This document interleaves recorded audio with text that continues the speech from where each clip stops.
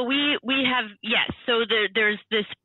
So the difference between the two, just for your listeners, is there's pre-symptomatic means that I have been infected with COVID and I'm walking around and I'm feeling totally fine, but I'm going to get symptoms in a couple of days. Asymptomatic means that I am infected with COVID and I'm never going to get symptoms.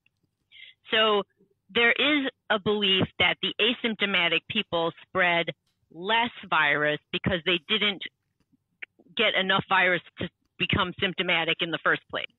So that's not completely been fleshed out in the literature yet, but that's the hypothesis. Okay. So, as a perfectly smooth transition to the next question, there was a difference in droplet. Oh yeah, I remember what it was. Asymptomatic people, I assumed, were spreading less because there wasn't as many droplets. Is there any science in that? Mm-hmm. Right. So that's a really good point, because the primary way this virus does spread is through respiratory droplets. And that is why it's so important to always wear a mask, because the mask protects your droplets from getting out into the community. So masks, we call it source control. So it keeps your droplets in.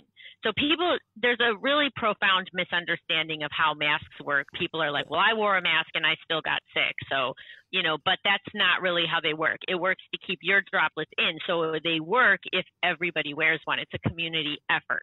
So it's like a public health effort. There's a second way that the virus can spread, though, and it's aerosols that come out when you're just normally talking, singing, working out. So it's like it's less associated with being sick and symptoms of being sick. So, for example, we have data showing that group fitness classes and choir singing are associated with higher rates of COVID spread in asymptomatic people because they're kind of exerting and breathing heavy. And also aerosols can kind of hang in the room like after the person has left as well. So it's important to always wear a mask because of these things. But you're right that mostly it spreads through respiratory droplets. That's the primary route of person-to-person spread in COVID-19.